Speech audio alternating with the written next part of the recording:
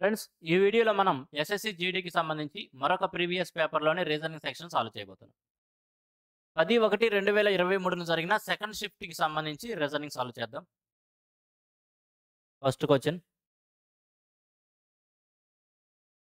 Which two science should be interchange to make the below equation mathematically correct.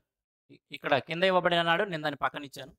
ఈ ఈక్వేషన్లో ఏ రెండు mathematical science interchange చేసుకుంటే అంటే పరస్పరం మార్చుకుంటే ఆ ఈక్వేషన్ కరెక్ట్ అవుతుంది అంటున్నాడు. ఫ్రెండ్స్, ఈ మ్యాథమెటికల్ సైన్స్ ఇంటర్చేంజ్ చేసే క్వశ్చన్స్లో ముందుగా మనం డివైడెడ్ బై మీద దృష్టి పెడతాం. ఎందుకు డివైడెడ్ బై మీద దృష్టి పెడతాం అనేది కంప్లీట్ కాన్సెప్ట్ ప్రీవియస్ పేపర్లో డిస్కస్ చేశాను అక్కడ మీకు, కాబట్టి అక్కడ చూసి నేర్చుకున్నాం మనం. ముందుగా డివైడెడ్ బై మీద దృష్టి పెడితే ఇవ్వబడిన ఈక్వేషన్లో డివైడెడ్ బై అసలు ఎక్కడుంది చూస్తే 12/24 అని ఇక్కడ ఇచ్చాడు. ఒకవేళ ఇచ్చినట్టు అదే పొజిషన్లో ఉంటే మనకేమైనా ఇబ్బంది అంటే మనకైతే ఏం ఇబ్బంది లేదండి. ఎందుకంటే 12 అనేది 24 యొక్క ఫ్యాక్టరే కాబట్టి 12 ఒకటిలో 12 మనం క్యాన్సిల్ చేయొచ్చు. డెసిమల్ మిగలదు, అక్కడ డెసిమల్ మిగలదు కాబట్టి ఏం చెప్పచ్చు, డివైడెడ్ బై అక్కడ ఉంచినా నాకేం ఇబ్బంది లేదు అనే ఉద్దేశంతో డివైడెడ్ బైని మార్చాలి అని ఏ రెండు ఆప్షన్లు అయితే చెబుతున్నాయో ఆ రెండింటిని చెక్ చేయం, కాసేపు హోల్డ్లో పెడదాం. ఇక్కడ ఆప్షన్ ఏ మరియు ఆప్షన్ డి రెండు చూస్తే డివైడెడ్ బైని వేరే సైన్స్తో ఇంటర్చేంజ్ చేయాలి అని చెబుతున్నాయి. డివైడెడ్ బై ఇక్కడే ఉంచినా నాకేం ఇబ్బంది లేదు కదా అనే ఉద్దేశంతో డివైడెడ్ బైని మార్చాలి అని చెబుతున్న ఈ రెండు ఆప్షన్లని కాసేపు హోల్డ్లో పెడుతున్నాను. ఇక మన దగ్గర మిగిలింది ఏంది, ఆప్షన్ సి మరియు ఆప్షన్ బి, రెండు ఆప్షన్లు మిగిలినాయి. కాబట్టి ఆ రెండింటిలోని ఏదో ఒకదాన్ని చెక్ చేద్దాం. ముందుగా నేను ఆప్షన్ సిని చెక్ చేస్తున్నాను. ఆప్షన్ సి ఏం చెబుతుంది, ప్లస్ మరియు ఇంటూ ఆ రెండు సైన్స్ని ఒకదాన్నొకటే పరస్పరం మార్చు అంటే ఇంటర్చేంజ్ చెయ్యి అని చెబుతుంది. అంటే ప్లస్ ప్లేస్లోకి ఇంటూని, ఇంటూ ప్లేస్లోకి ప్లస్ పెట్టు అంటున్నాడు. మరి ఇక్కడ ప్లస్ ఉంది కాబట్టి ఇక్కడ దాని ప్లేస్లో ఇంటూ, ఇంటూ ఉంది కాబట్టి దాని ప్లేస్లోకి ప్లస్ ఇంటర్చేంజ్ చేస్తే అప్పుడు ఆ ఈక్వేషన్ కరెక్ట్ అవుతుందా అంటే రిజల్ట్ 91 వస్తుందా చూద్దాం. 42 ఇంటూ 12 కదా, 42 ఇంటూ 12 డివైడెడ్ బై 24 ప్లస్ ఉంది కాబట్టి ప్లస్ పెడతాం, దట్ ఈస్ 84 మైనస్ 14. చూడండి, 12 ఒకట్లు 12 రెండు క్యాన్సిల్ చేయొచ్చు, 2తో క్యాన్సిల్ చేస్తే 2 ఒకట్లు 2 21. చూడండి, 84లో నుంచి 14 పోతే మన దగ్గర 70 ఉంటుంది. 70కి 21 కూడా 91 సరిపోతుంది కదా. లేదు మేము ఆ విధంగా లెక్కించలేకపోయామన్నా అంటే పక్కన రాసుకో, తప్పేం లేదు. 21 ప్లస్ 84 మైనస్ 14. 84లో నుంచి 14 పోతే ఇక్కడ 70 మిగులుతుంది. 70కి 21 కూడితే 91 అవుతుంది. వాడు ఇచ్చింది కూడా 91 కదా రిజల్ట్ రావాలని, మనకి రిజల్ట్ 91 వచ్చింది కదా. కాబట్టి ఏం చెప్పొచ్చు, ఆప్షన్ సి మన కరెక్ట్ ఆన్సర్ అని చెప్పొచ్చు. ఫ్రెండ్స్, డివైడెడ్ బై మీద దృష్టి పెట్టండి. 4 ఆప్షన్లని చెక్ చేసే పని లేకుండా టైం సేవ్ చేసుకొని మనం ఆప్షన్ని కరెక్ట్ ఆప్షన్ని గుర్తించవచ్చు. Next question, which of the following terms will replace the question mark in the given series. Alphabet series ఇచ్చాడండి. ఇక్కడ మనకు ఒక 3 లెటర్స్ ఇచ్చాడు, 4వ లెటర్ ఈ క్వశ్చన్ మార్క్ ప్లేస్లో ఏం రాయాలంటున్నాడు. ఒకసారి ఆప్షన్ల వైపు గమనించండి స్టూడెంట్స్. ఆప్షన్లు గమనిస్తే అన్నీ కూడా అంటే 3 ఆప్షన్లు వీతో స్టార్ట్ అయినాయి. అన్నింటిలో అంటే 3 ఆప్షన్లలో ఫస్ట్ లెటర్ ఏదైతే ఉందో అది వి అంటే వీతో స్టార్ట్ అయినాయి. ఒకవేళ ఇక్కడ మనం మొదటి లెటర్ పైన దృష్టి పెట్టి మొదటి లెటర్ రాస్తే అది వి అయినట్లయితే మన దగ్గర 3 ఆప్షన్లు ఉంటాయి. టైం సేవ్ చేసుకోవాలి అనే ఉద్దేశంతో మనం ఏం చేద్దాం, ఒకసారి అన్నింటిలోనూ చివరి అక్షరం గమనించండి. అన్నింటిలోనూ చివరి అక్షరం గమనించామనుకోండి, ఇక్కడ ఎస్, ఇక్కడ క్యూ, ఇక్కడ యు, ఇక్కడ వి, 4 కూడా 4 డిఫరెంట్ లెటర్స్ని కలిగి ఉన్నాయి. అంటే ఒకవేళ మనం ఇక్కడ రావాల్సిన పదం ఏదైతే ఉందో లెటర్, దాంట్లో చివరి ఇక్కడ రావాల్సిన వర్డ్ ఏదైతే ఉందో దాంట్లో చివరి లెటర్ని కనుక గమనిస్తే మనకి ఆన్సరు సింగిల్ అటెంప్ట్లో దొరుకుతుంది. కాబట్టి ముందుగా చివరి దాని మీద దృష్టి పెడదాం. చివరి దాని మీద దృష్టి పెడితే ఇక్కడ ఏ ఉంది, ఇక్కడ జీ ఉంది, ఇక్కడ ఎం ఉంది. నెక్స్ట్ రావాల్సిన పదంలో చివరిది ఏమిటి తెలవాలి. ఏ ఒకవేళ నంబరింగ్ కోడింగ్లో చూసామనుకోండి, మనం ఏ అంటే 1 అని, జీ అంటే 7 అని, ఎం అంటే 13 అని కదా. వెరీ ఈజీ రిలేషన్ ఉంది కదండి వాటి మధ్యలో. 1 7 అయిందంటే ఏం తెలుసు, 6 కూడాడు. 7 13 అయిందంటే అక్కడ కూడా 6 కూడాడు. మరి 13 తర్వాత కూడా మనం 6 కూడినట్లయితే 19 వస్తుంది. అంటే ఇక్కడ రావాల్సిన ఏదైతే వర్డ్ ఉందో దానిలో చివరిది 19ని రిప్రజెంట్ చేసేది. 19 అంటే ఏం తెలుసు అంటే మనకి ఎస్ కదా. అంటే ఇక్కడ రావాల్సిందంటే చివరిది ఎస్. చివరిది ఎస్ కలిగింది ఆప్షన్ ఏ మాత్రమే, అదే మన ఆన్సర్. మొదటి నుంచి వెళ్తే మన దగ్గర ఒకవేళ మనం వీని కనిపెట్టి రాసినా సరే మన దగ్గర 3 ఆప్షన్లు ఉన్నాయి. ఒకవేళ మీరు రెండో దాని మీద దృష్టి పెట్టినా కూడా ఈ 3 ఆప్షన్లలోనూ మధ్యలో టీగానే ఉంది. తరువాత మూడో దాని దగ్గరికి రావాలి. నేనేం చెబుతున్నాను, మన దగ్గర మనం చివరి నుంచి చూస్తే గనక అన్నింటిలోనూ చివరిది డిఫరెంట్‌గా ఉంది. కాబట్టి ముందుగా చివరి దాని మీద దృష్టి పెట్టండి. సింగిల్ అటెంప్ట్‌లో మనకు ఆన్సర్ వచ్చేస్తుంది.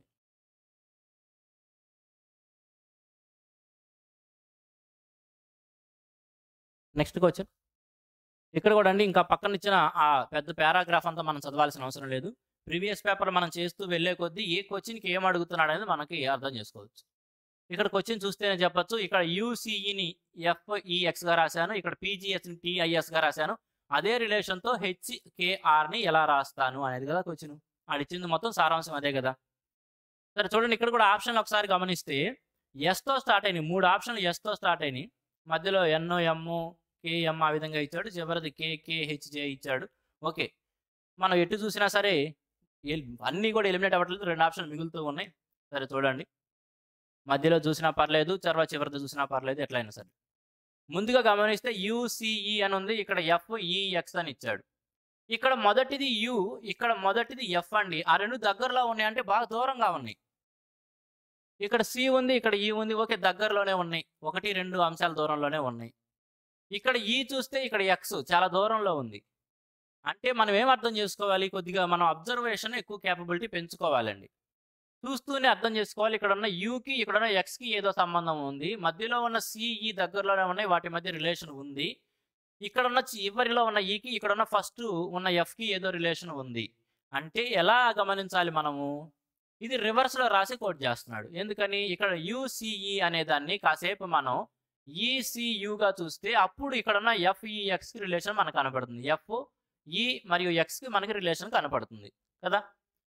అది మనం అబ్జర్వేషన్ ద్వారానే తెలుసుకోవాలండి. ఈ వెంటనే ఉన్న ఎఫ్ రాశాడు. సి డి వదిలేసి ఈ రాశాడు. యు విడబ్ల్యూ వదిలేసి ఎక్స్ రాశాడు. మీరు ఆ విధంగా ఏది స్కిప్ చేశాడు, ఏది రాశాడు అనేది అబ్జర్వ్ చేసినా పర్లేదు. కొంతమంది విద్యార్థులు నంబర్స్కి అలవాటు పడి ఉంటారు. ఆ విధంగా చూసినా తప్పేం లేదు. నేనైతే కనుక నంబర్స్ తెలుసుకొని రాసి కొద్దిగా టైం లాస్ అవుతుంది కాబట్టి ఫాస్ట్గా చెక్ చేస్తూ ఉంటాను. ఎలా, ఈ వెంటనే ఎఫ్ రాశాడు, సి డి వదిలేసి ఈ రాశాడు, ఎస్ యు విడబ్ల్యూ వదిలేసి ఎక్స్ రాశాడు. ఆ విధంగా వెళ్తూ ఉంటాను. ఏం స్కిప్ చేశాడు, ఎంత గెంతుతున్నాడు అనే విధంగా చూస్తూ ఉంటాను. లేదు మేము నంబర్స్కి అలవాటు పడ్డామన్నా, నంబర్స్ చూస్తామన్నా తప్పేం లేదు. ఈ నుంచి ఎఫ్కి వచ్చాడంటే 1 కూడాడు. సి నుంచి ఈకి వచ్చాడంటే కనుక 2 కూడాడు. యు నుంచి ఎక్స్కి వచ్చాడంటే ఏం చెప్పచ్చు, 3 కూడాడు. అంటే మొదటి దాన్ని తిరగజేసి తర్వాత ఆ విధంగా చేస్తున్నాడు. మరి ఇదే రిలేషన్ మనం ఇక్కడ ఫైండ్ అవుట్ చేసిన రిలేషను, దీన్ని కూడా సాటిస్ఫై చేస్తేనే కదా మనం కనిపెట్టిన రిలేషన్ కరెక్ట్ అని చెప్పేది. సాటిస్ఫై చేయకపోతే అది కరెక్ట్ కాదన్నట్లేగా. ఎందుకని, ఇక్కడ 2 ఇచ్చినప్పుడు, 2 కండిషన్లు ఇచ్చినప్పుడు మనం కనిపెట్టిన రిలేషన్ ఏదైతే ఉందో అది కరెక్ట్ అయినట్లయితే రెండింటినీ సాటిస్ఫై చేయాలి. ఓకే, కాబట్టి ఇక్కడ ఇచ్చింది కూడా పీజీఎస్ని తిరగదిప్పి చూసుకుంటాం మనం. పీజీఎస్ తిరగదిప్పి చూస్తే ఎస్కి టీకి మనకి రిలేషన్ ఉండాలి. ఎస్ వెంటనే టీ రాశాడు. జి హెచ్ వదిలేసి ఐ రాశాడు. పి క్యూఆర్ వదిలేసి ఎస్ రాశాడు. ఒకవేళ మీరు నెంబర్స్ పరంగా చూసుకున్నా సరే, ఎస్కి 1 కూడితే టీ వచ్చింది, జీకి 2 కూడితే ఐ వస్తుంది, పీకి మనం 3 కూడితే, పి అంటే 16, ఎస్ అంటే 19 కాబట్టి 3 కూడితే, ఇక్కడేమో మనం 1 కూడాడు, ఇక్కడ 2 కూడి, ఇక్కడ 3 కూడితే మనకి ఎస్ వస్తుంది. అంటే మనం ఇక్కడ కనిపెట్టిన రిలేషన్ కరెక్టే. కాబట్టి ఇప్పుడు ఇక్కడ హెచ్కేఆర్ అనే దానికి ఏం చెప్పచ్చు, రివర్స్ చూడాలి కదా మనం, ఆర్కేహెచ్ రాయాలి కదా. కాబట్టి ఆర్కి సంబంధించింది ఇక్కడ రాస్తాం. 1 కొడతాడు లేదా జస్ట్ వెంటనే రాస్తాడు. పీకి ఆర్ తర్వాత ఎస్. కే ఉంది కాబట్టి దానికి ఏం చేస్తాడు, 2 కొడతాడు. నెంబర్స్ పరంగా మీరు చూస్తే 2 కొడతాడని చెప్పొచ్చు. నేనైతే కనుక 1 స్కిప్ చేస్తాడు అని చూస్తున్నాను. అయితే కే ఎల్ వదిలేసి ఎం రాస్తాడు. ఎల్ వదిలేసి ఎం రాస్తాడు. ఎస్ ఎంతో స్టార్ట్ అయ్యేది 2 ఉన్నాయి. ఓకే, మూడోది కూడా చూడండి హెచ్. ఒకవేళ మీరు నంబర్ పరంగా చూస్తే 3 కొడతాడని చెప్పి చూడాలి. లేదు, స్కిప్ పరంగా చూస్తే 2 స్కిప్ చేస్తాడు. హెచ్ ఐ జే వదిలేసి కే రాస్తాడు. ఐ జే వదిలేసి కే రాస్తాడు. ఎస్ఎంకే ఎక్కడ, option B. Option B SMK. Okay, ఎప్పుడైనా సరే 2 ఇచ్చినప్పుడు రెండింటికి చెక్ చేయండి. తొందర పడిపోయి నాకు ఇక్కడ రిలేషన్ దొరికింది కదా అని చెప్పి ఆన్సర్ గుర్తిస్తే ఈజీ క్వశ్చన్స్ని కూడా తప్పు చేసే అవకాశాలు ఉంటాయి. ఒకవేళ మనం ఇక్కడ ఫైండ్ అవుట్ చేసిన రిలేషన్ అనేది ఈ సెకండ్ కండిషన్ని సాటిస్ఫై చెయ్యలేదు అనుకుందాం. అప్పుడు మనం ఫైండ్ అవుట్ చేసిన రిలేషన్ తప్పు అనే కదండి అర్థం. ఆ విధంగా మనం తప్పు ద్వారా వెళ్తే మనకు తప్పుడు ఆన్సరే వస్తుంది. అంటే మనకి చెయ్యగలిగిన లెక్కలను కూడా తప్పు చేసి ఆన్సర్ పెట్టుకోకూడదు. 1 సెకండ్ ఆ 2 సెకండ్లు చెక్ చేయండి. మనకి ఇక్కడ తెలిసిన రిలేషన్ రెండో దాన్ని కూడా సాటిస్ఫై చేస్తుందా లేదా చెక్ చేయండి. చెక్ చేసి మాత్రమే ముందుకు వెళ్ళండి. తెలిసినవి కూడా తప్పు పెట్టి ఆన్సర్ అనవసరంగా లాస్ అవ్వద్దండి. ఆ 1 మార్కు కూడా మనకి చాలా ఇంపార్టెంట్.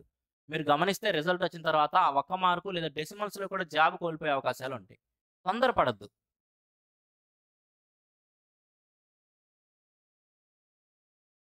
చూడండి, మిర్రర్ ఇమేజ్ అండి. Select the correct mirror image of the given figure. Mirror image అద్దంలోని ప్రతిబింబం.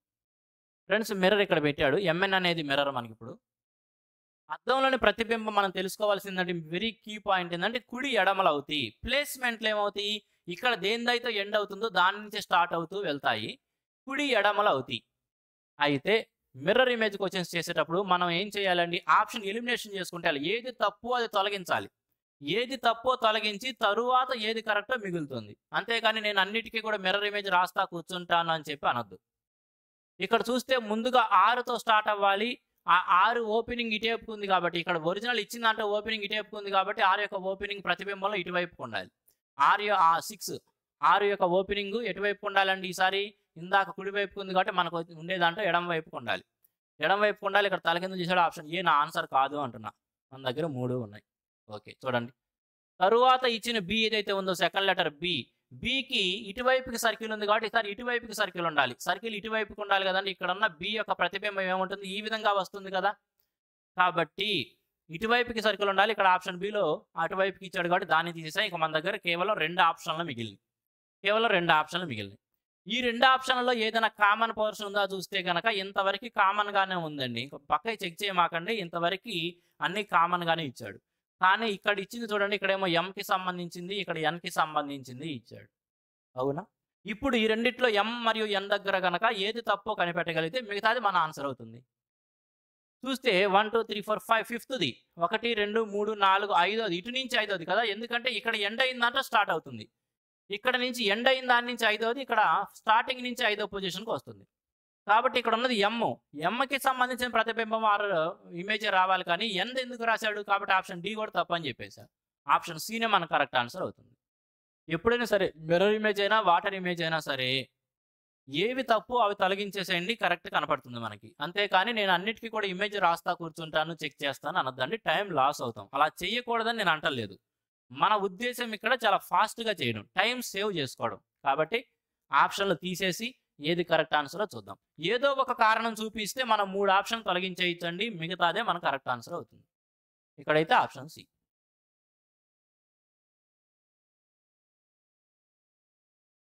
నెక్స్ట్ వన్ చూడండి, సీటింగ్ అరేంజ్మెంట్కి సంబంధించింది. 8 people are sitting in 2 parallel rows with 4 people each in such a way that there is an equal distance between the adjacent persons and they are facing each other. In row 1 చూడండి, 8 మంది వ్యక్తులు కూర్చున్నారంట. Telugu medium విద్యార్థుల కోసం తెలుగులో కూడా ఇచ్చాను, మీరు చదివి అర్థం చేసుకోండి. వీడియోని పాజ్ చేయండి, ముందుకు వచ్చింది చదవండి. 8 people are sitting in 2 parallel rows with 4 people each in such a way that there is equal distance between the adjacent persons and they are facing each other.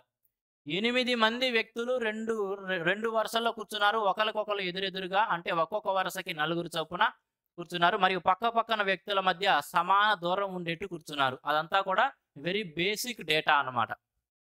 In row 1 L, M, N and O are seated and all of them are facing south.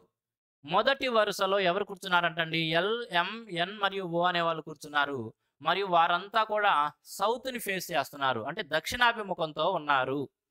Friends, దక్షిణం వైపుగా ఉన్నారు కాబట్టి వాళ్ళని ఈ వరుసలో రాసామనుకోండి. ఇక్కడ 4 ఉన్నారు, వీరు దక్షిణ ముఖంతో ఉండాలంటే ఏం చేయాలి? ఈ ముఖంతో చూడాలి. మనందరికీ తెలిసిందే కదండి, ఇది నార్త్, ఇది సౌత్, ఇది ఈస్ట్, ఇది వెస్ట్ కదా. కాబట్టి దక్షిణ ముఖంతో ఉన్నారంటే కింది వైపుకు చూస్తున్నారని రాసుకుందాం. ఈ దిక్కులన్నీ మీరు రాయకూడదు, మన దృష్టిలో ఉండాలి, మన బుర్రలో ఉండాలి ఇవన్నీ. సరే, ఫస్ట్ దాంట్లో ఎవరున్నారని చెబుతున్నాడండి? రో 1లో LMNO, L, M, N, O ఉన్నారు. వీళ్ళంతా కింది వైపు చూస్తున్నారు. 4 సమాన పొజిషన్స్ ఉన్నాయి వాళ్ళకి, బాగానే ఉంది. తరువాత ఇన్ రో 2 రెండో వరుసలో PQRSలు ఉన్నారు. రెండో వరుసలో ఎవరు ఉన్నారండి? PQR మరియు Sలు ఉన్నారంట. రెండో వరుసలో PQRSలు ఉన్నారు. All of them are facing north, అందరూ కూడా ఉత్తరం వైపు చూస్తున్నారు, అందరూ కూడా ఉత్తరాభిముఖంతో ఉన్నారు. ఆ విధంగా ఉన్నారు. ఇక్కడ కూడా 4 సమాన ప్లేసులు ఉన్నాయి, సమాన దూరాల్లో 4 ప్లేసులు ఉన్నాయి కదా. సరే చూడండి, అది బేసిక్ డేటా. ఇప్పుడు వాళ్ళ పొజిషన్స్కి సంబంధించిన డేటా ఉంటుంది. మెయిన్ కావాల్సిన బల్క్ ఉంది ఇక్కడ. N seats next to the person at the extreme right end of their row. N అనే వ్యక్తి ఎక్కడ ఉన్నాడంటే N seats next to the person at the extreme right end of their row. N అనే వ్యక్తి వారికి సంబంధించిన వరుసలో అందరికంటే కుడి చివరన కూర్చున్న వ్యక్తికి పక్కనే ఉన్నాడు. ఎన్కి సంబంధించిన రో ఇది, అంటే ఫస్ట్ రోలో ఎన్ ఉండాలండి. ఎన్ అనే వ్యక్తి ఎట్లున్నాడంట, వారి రోలో అత్యంత కుడివైపున ఏదైతే ఉందో వాడి పక్కన ఉన్నాడు. ఫ్రెండ్స్, వారి రోలో అత్యంత కుడివైపు ఏదైందండి, ఇదే ఇద్దా కాదండి, జాగ్రత్తగా గమనించండి. వారి రోలో LMNO, వాళ్ళు ఉన్న రోలో, వాళ్ళు ఉన్న అడ్డు వరుసలో వాళ్ళకి కుడివైపు మరియు ఎడం వైపులు ఎలా చూడాలంటే వారి దృష్టిలోనే చూడాలి, మన దృష్టిలో కాదు. వాళ్ళు కింది వైపుకి కూర్చున్నారు, ఈ ముఖంతో కూర్చున్నప్పుడు నేను ఎన్నోసార్లు చెప్పానండి మీకు, సీటింగ్ అరేంజ్మెంట్లో అక్కడ కూర్చున్న పర్సన్ మనమే అని ఊహించుకుందాం. మనమే అని ఊహించుకుంటే మనం ఒకవేళ ఈ ముఖంతో కింది వైపుకి చూస్తుంటే మన కుడివైపు మన కుడి అయింది, మన ఎడమేం వాడికి ఎడమైద్ది. ఇప్పుడు ఈ వరుసలో కూర్చున్న వాళ్ళందరికీ కూడా కుడివైపు అంటే ఇటువైపు, ఎడమ వైపు అంటే ఇటువైపు. లేదు, వాళ్ళు మనకి ఎదురుగా కూర్చున్నారు కాబట్టి మన కుడి వాళ్ళకి ఎడమైద్ది, వాళ్ళ ఎడమ మనకు కుడి అయ్యిద్ది. ఇక్కడ ఏమంటున్నాడు చూడండి, ఎన్ seats next to a person at the extreme right end of their రో. వారి యొక్క వరుసలో, దైర్ రో, వారి యొక్క వరుసలో కుడి చివరన కూర్చున్న వ్యక్తికి పక్కనే ఎన్ ఉన్నాడు అంటున్నాడు. వారి దృష్టిలో కుడి చివర అంటే ఏమైంది, ఈ చివర. ఈ చివర ఎవరో ఒక వ్యక్తి కూర్చున్నాడు, వాడి పక్కన ఎన్ కూర్చున్నాడు కాబట్టి ఎన్ యొక్క పొజిషన్ ఏందండి, ఇక్కడ ఎన్ యొక్క పొజిషన్. ఓకే, తరువాత అండ్ ఈజ్ ఫేసింగ్ ఆర్. ఆ ఎన్ అనే వ్యక్తి ఆర్ని ఫేస్ చేస్తున్నాడు, అంటే ఆర్కి ఎదురుగా ఉన్నాడు. ఎన్కి ఎదురుగా ఆర్ ఉండాలి కాబట్టి ఇక్కడ ఆర్ ఉన్నాడు. వీళ్ళ వరుసలో ఈ పొజిషన్లో ఆర్ ఉన్నాడు. తరువాత yes seats at the extreme left end of their రో. ఎస్ అనే వ్యక్తి వారి వరుసలో ఎక్స్ట్రీమ్ లెఫ్ట్లో ఉన్నాడు. ఎస్ అనే వ్యక్తి వారి వరుసలో, వాళ్ళకి సంబంధించిన వరుసలో అత్యంత ఎడమ వైపున ఉన్నాడు. ఎస్కి సంబంధించిన వరుస ఇది, అత్యంత ఎడం వైపున. ఎస్ అనే వ్యక్తి ఈ ముఖంతో ఉన్నాడు, పై వైపుకు ఉన్నాడు కాబట్టి వాళ్ళకి ఎడమేమైంది, మనకి ఏదైతే ఎడం చేయవుతుందో అదే వాళ్ళకు కూడా ఎడం చేయవుతుంది. కాబట్టి ఎస్ అనే వ్యక్తి వాళ్ళకి చివరిలో ఎడం ఉన్నాడంటే ఇక్కడ ఎస్ ఉన్నాడు. ఓకే, తర్వాత queue seats to the immediate right of are. Queue అనే వ్యక్తి ఆర్కి ఇమీడియట్ రైట్లో కూర్చున్నాడు. అండ్ ఈజ్ ఫేసింగ్ ఎల్, మరియు అతను ఎల్కి ఎదురుగా ఉన్నాడు అని. క్యూ అనే వ్యక్తి ఎలా ఉన్నాడంటే queue seats to the immediate right of are. Arki immediate రైట్లో queue ఉన్నాడు. ఆర్ ఇక్కడ ఉన్నాడు. ఆర్కి ఎమ్మటే ఉన్న కుడివైపు అంటే ఈ పొజిషన్, ఈ పొజిషన్. ఎవరున్నారంటే ఆ పొజిషన్లో క్యూ ఉన్నాడు. ఈ వరుసలో నలుగురు ఉన్నారు, నలుగురికి సంబంధించిన రిలేషన్ వచ్చేసింది, ముగ్గురికి వచ్చేసింది. అంటే ఇక నాలుగో వాడు ఇక్కడ ఏం పెట్టచ్చు అండి, PQRSలో పీనే కదా మిగిలిపోయింది కాబట్టి పీని ఇక్కడ పెట్టచ్చు. అదేవిధంగా క్యూ అనే వ్యక్తి ఎల్కి ఎదురుగా ఉన్నాడు అన్నాడు కాబట్టి క్యూకి ఎదురుగా ఎవరు ఉంటారు, ఎల్ ఉంటాడు. ఓ seats at the extreme left end of their రో. ఓ అనే వ్యక్తి వారికి సంబంధించిన వరుసలో అత్యంత ఎడమ వైపున ఉన్నాడు. ఓకి సంబంధించిన వరుస ఇది. దీనికి అత్యంత ఎడమ వైపున అంటే ఏందండి, ఈ పొజిషన్ కదా, అత్యంత ఎడమ వైపున పొజిషన్. అక్కడ ఎవరున్నారంట, ఓ ఉన్నాడంటే ఇక్కడ ఓ ఉన్నాడు. వీళ్ళకి లైన్లో కూడా నలుగురు ఉన్నారు, ముగ్గురు పొజిషన్లు వచ్చినాయి కాబట్టి ఈ మిగిలిపోయిన పొజిషన్ ఎవరికి రావాలండి, ఇంకా ఎంకే కదా రావాల్సింది, ఎంకి. అయిపోయింది. వాళ్ళని కూర్చోబెట్టాం ఇచ్చిన డేటాని బట్టి. ఏమడుగుతున్నాడు, who sits at the extreme right end of the రో పీపుల్ ఫేసింగ్ సౌత్. కుడి అంటే దక్షిణాభిముఖంగా ఉన్న వారు ఎవరైతే ఉన్నారో, దక్షిణాభిముఖంగా ఉన్న లైన్లో ఎక్స్ట్రీమ్ రైట్లో అందరికంటే కుడి చివరన ఎవరు కూర్చున్నాడు అన్నాడు. దక్షిణ ముఖంగా ఉన్నది ఎవరండి, వీళ్ళు. ఈ లైన్లో అందరికంటే కుడి చివరన ఎవరు కూర్చున్నారండి, ఎం. ఎందుకంటే ఈ కిందకు చూసేవారికి మనం కూడా అదే దృష్టిలో చూసుకుంటే కుడివైపు ఏమైంది, ఈ చివర అయింది. లేదు, మనకు వాళ్ళు ఎదురుగా ఉన్నారు కాబట్టి మన ఎడమ చేతిది చివర, వాళ్ళ కుడి చేతి అవుతుంది. వాడు అడిగింది ఎక్కడ, ఎక్స్ట్రీమ్ రైట్ కాబట్టి మనకి ఎక్స్ట్రీమ్ లెఫ్ట్లో ఎవరైతే ఉన్నారో వాడిని తీసుకుంటే సరిపోతుంది. దట్ ఈజ్ ఎం. ఏం చెప్పొచ్చు, ఆప్షన్ ఏ. సీటింగ్ అరేంజ్మెంట్ అనేది చాలా మంచి క్వశ్చన్స్ అండి. మరి బ్యాంకింగ్లో కనుక మనం చూస్తుంటే, బ్యాంకింగ్ ఇచ్చిన సీటింగ్ అరేంజ్మెంట్ చూస్తుంటే మజా వస్తుంది మనకి. ఎక్సలెంట్ క్వశ్చన్స్ ఇస్తాడు, వాటిని ఆలోచించి మనం అక్కడ ఉన్న ప్రాబబిలిటీస్ 2 or 3 ప్రాబబిలిటీస్ ఉంటాయి, అవన్నీ కూడా ఇక్కడ కాదు ఇక్కడ, ఇక్కడ కాదు ఇక్కడ అని ఆలోచిస్తుంటే ఎక్సలెంట్గా ఉంటుందండి. నాకు చాలా ఇష్టం సీటింగ్ అరేంజ్మెంట్కి సంబంధించినవి. చాలా జాగ్రత్తగా ఆలోచించండి, ఫాస్ట్గా చేయొచ్చు. కొన్ని సీటింగ్ అరేంజ్మెంట్స్ మాత్రం ఈజీగా ఇస్తున్నాడు ఈ పేపర్స్లో. ఎలా అంటే మనకి ఇచ్చిన డేటాలోనే ఆన్సర్ దొరికే విధంగా ఇస్తున్నాడు. కొన్ని ఏమో మనం తప్పనిసరిగా వాళ్ళని అక్కడ కూర్చోబెడితే మాత్రమే తెలిసే విధంగా ఇస్తున్నాడు. ఇది మంచి క్వశ్చన్, చూడండి, జాగ్రత్తగా ప్రాక్టీస్ చేయండి.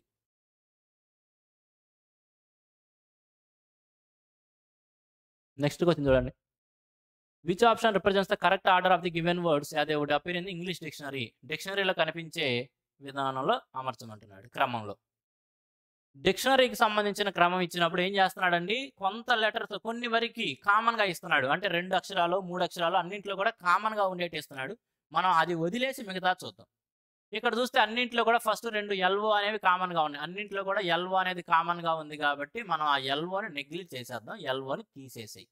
ఇక తరువాత చూస్తే ఇది ఎంతో, ఇది ఎంతో, ఇది వితో, ఇది యుతో, ఇది సితో స్టార్ట్ అయ్యింది అని చూద్దాం. మొదటి 2 తొలగించేసి ఇక మిగిలినవి ఏవైతే ఉన్నాయో వాటితో స్టార్ట్ అయినట్టు చూద్దాం. అలా చూస్తే ఇక్కడ సి అన్నిటికంటే ఎన్, వి, యు మరియు మిగతా వాటన్నిటికంటే సి అనేది ముందు కనిపిస్తుంది కాబట్టి సిని కలిగిన 5 అనేది ఫస్ట్ రావాలి. అన్నిటికంటే ఫస్ట్ ఏది రావాలండి? 5 రావాలి. మరి 5తో స్టార్ట్ అయింది ఒకే ఆప్షన్ ఉందా అంటే అన్నీ కూడా ఉన్నాయి కదా. కాబట్టి నెక్స్ట్ చూద్దాం. తర్వాత సి అయిపోయింది. తర్వాత చూస్తే కనుక ఇక్కడ ఎన్నో వి, యు. కాబట్టి ఈ రెండిట్లో ఉందండి. 1 మరియు 2 అన్నిటిలో ఉంది. అక్కడ కూడా ఎన్ అనేది కామన్గా ఉంది కాబట్టి ఆ 2 తొలగించేస్తే ఎన్నో. తర్వాత చూస్తే ఇక్కడ ఈ, ఇక్కడ జీ ఉంది. ఈ ముందు కనిపిస్తుంది కాబట్టి 5 తర్వాత 1 రావాలి. 5 తర్వాత వెంటనే 1 వచ్చింది. అక్కడికి 2 ఆప్షన్లు ఉన్నాయి మన దగ్గర. బి అండ్ డి 2 ఆప్షన్లు మిగిలినాయి. ఈ 2 అయితే వెళ్ళిపోయినాయి. 5 తర్వాత 1 రావాలి కాబట్టి ఇంకా అక్కడ కూడా మన దగ్గర మూడో చూడండి ఇక్కడ 2 అనేది ఉంది కాబట్టి మూడోది కూడా తొలగించేసి తర్వాత చూడొచ్చు. తర్వాత 3 కానీ 4 కానీ చూడండి. 3 కానీ 4 కానీ మీద దృష్టి పెడదామండి. 3 లేదా 4 మీద దృష్టి పెడదాం. ఎందుకంటే రెండోది పట్టుకుంటే మళ్ళీ మనకి మళ్ళీ రెండిట్లోనే మిగిలిపోతాం కాబట్టి 3 లేదా 4 ఏవైతే పదాలు ఇచ్చాడో వాటి మీద దృష్టి పెడదాం. మూడో పదం ఇది, 4వ పదం ఇది. అవునా? కాబట్టి వీటిలో కూడా ఎల్ఓ వరకు తీసేస్తే ఇక్కడ వి ఉంది, ఇక్కడ యు ఉంది. ముందు యు వస్తుంది కదా, అంటే ముందు 4 కనపడి తర్వాత 3 కనపడాలి. ముందు 4 తర్వాత 3 ఉండాలి. ముందు 4ది రాసి తర్వాత 3ది వస్తుంది. ముందు 4 రాసి తర్వాత 3 రావాలి కాబట్టి ఆప్షన్ డి మన ఆన్సర్ అవుతుంది. డిక్షనరీకి సంబంధించినవి కూడా మరి కళ్ళతో చూసి పెట్టేట్టు అంతకుముందు ఇచ్చేవాడండి. ఒకటి ఏతో స్టార్ట్ అయ్యేటి, ఒకటి డితో, ఒకటి జీతో, ఒకటి జెడ్తో స్టార్ట్ అయ్యేటిస్తాడు. అటువంటిప్పుడు చాలా ఈజీగా పెట్టేసేవాళ్ళం. ఇప్పుడున్న ప్రస్తుత ఎగ్జామ్ సినారియోకి సంబంధించి మరీ అంత ఈజీగా ఏమి ఇవ్వటం లేదు. కొద్దిసేపు మనల్ని అక్కడ నిలబెట్టే విధంగా ఇస్తున్నాడు. సింపుల్గానే చెప్పొచ్చు, కాకపోతే కొద్దిసేపు మనల్ని అక్కడ కూర్చోబెడుతున్నాడు ఎగ్జామినర్. కాబట్టి ఏం చెప్పచ్చు? Option D. 6th వన్కి ఆప్షన్ డి.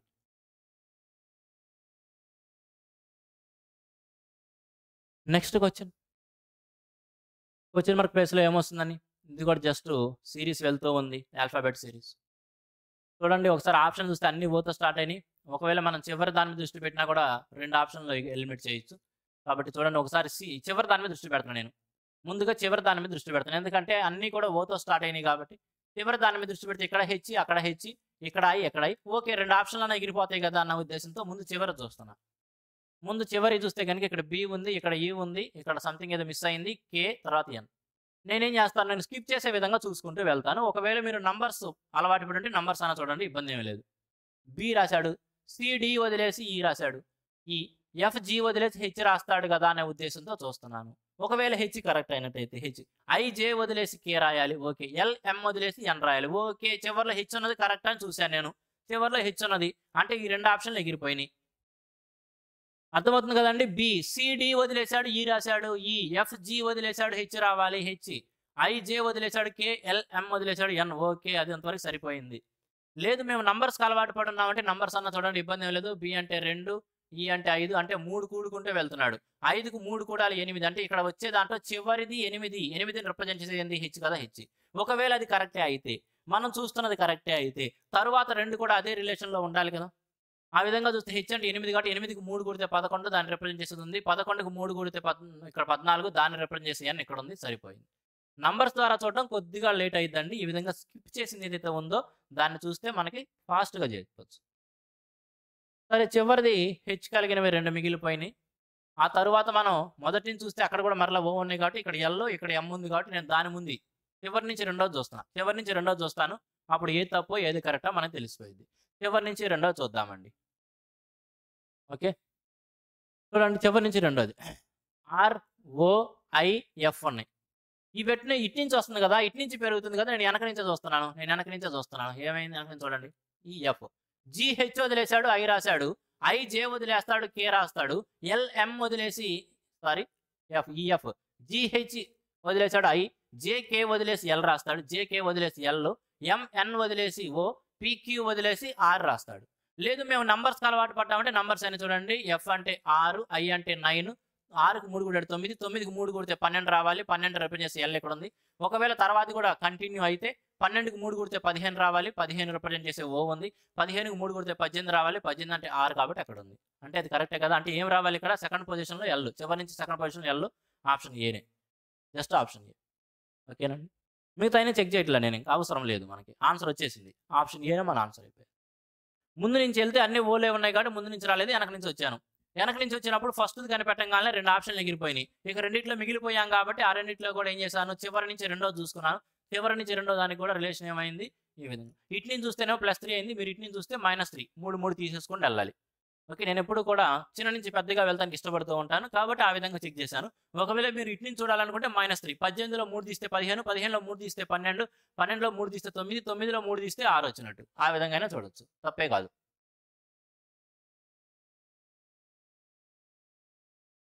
నెక్స్ట్ వన్ చూడండి. ఇక్కడ మనకి ఫిగర్స్ ఇస్తున్నాడు. ఇక్కడ బొమ్మలు ఇస్తున్నాడు. నెక్స్ట్ వచ్చేది ఏంది? క్వెషన్ మార్క్ ప్లేస్‌లో వచ్చేది ఏమిటి అని ఇస్తున్నాడు. ఒకసారి గమనించండి ఫ్రెండ్స్, వెరీ ఈజీ అండి. ఇక్కడ ఒక గీత ఉంది. ఇక్కడ ఒక గీత ఉంది. ఇక్కడ ఇదొకటి, ఇదొకటి 2 గీతలున్నాయి. ఇక్కడ 1, 2, 3 మొత్తం 3 గీతలున్నాయి. 1, 2, 3, 4 మొత్తం 4 గీతలున్నాయి. 1, 2, 3, 4, 5 మొత్తం 5 గీతలున్నాయి. కాబట్టి నెక్స్ట్ వచ్చేదంటే ఏముండాలండి? 6 గీతలు ఉండాలి. 6 గీతలు అన్నది ఏముంది ఇక్కడ? ఇదేగా. 1, 2, 3, 4, 5, 6. 6 గీతలు కలిగింది అదేగా. ఆప్షన్ డి మన ఆన్సర్. అయిపోయింది. మీరు ఇది చూస్తే గనక 1, 2, 3, 4, 5 గీతలు ఉన్నాయి. ఇక్కడేమో ఇక్కడ కూడా 5 గీతలే ఉన్నాయి. మరి ఇక్కడ చూస్తే 4, 5, 6, 7, 8, 9 గీతలు ఉన్నాయి. ఇక్కడే కదా మనకు కావాల్సింది 6. ఆప్షన్ డి అన్నమాట. Very simple.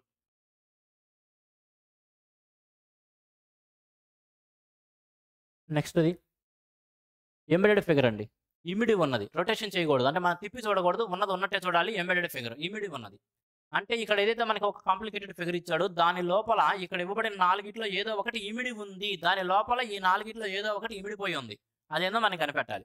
ఫ్రెండ్స్, ఇక్కడ ఎంబెడెడ్ ఫిగర్‌లో కూడా మీరు ఒకవేళ ఏది ఆ బొమ్మలో ఇమిడి ఉంది గమనించలేకపోతే ఏం చేస్తారు? ముందు ఏదైతే కనపడతలేదో ఆ ఆప్షన్స్ ఎలిమినేట్ చేసేయండి. ఆ విధంగా అయినా సరే ఆన్సర్‌ని గుర్తించొచ్చు. ఏదో ఒక పద్ధతి చేయాలండి. ఒకటి డైరెక్ట్‌గా మనకు కనపడితే ఓకే, ఇది ఆన్సర్ అని వెళ్ళొచ్చు. ఒకవేళ కనపడటం లేదు అటువంటప్పుడు ఏం చేయాలి? ఈ ఆప్షన్ అక్కడ లేదబ్బా, ఈ ఆప్షన్ లేదు, ఈ ఆప్షన్ లేదు, ఆ ఆప్షన్ లేదు అనే విధంగా తొలగించేయాలి. 3 తొలగిస్తే ఇక మిగిలిపోయేదేగా మన ఆన్సర్ అయ్యేది. ఓకే. ఒకసారి మనం కొద్దిగా జాగ్రత్తగా గమనిస్తే మనకు ఆప్షన్ బి కరెక్ట్ ఆన్సర్ అని తెలిసిపోతుంది. ఎందుకంటే ఇక్కడ ఉంది. ఆప్షన్ బి ఇక్కడ ఉంది. ఒక ట్రయాంగిల్ ఉండి లంబకోణ త్రిభుజం టైప్‌లో ఈ విధంగా. ఓకే. ఈ మూలకెళ్ళాడు కదా! సారీ. ఇది. ఈ విధంగా. ఆప్షన్ బి మనకి ఇక్కడ కనపడుతుంది.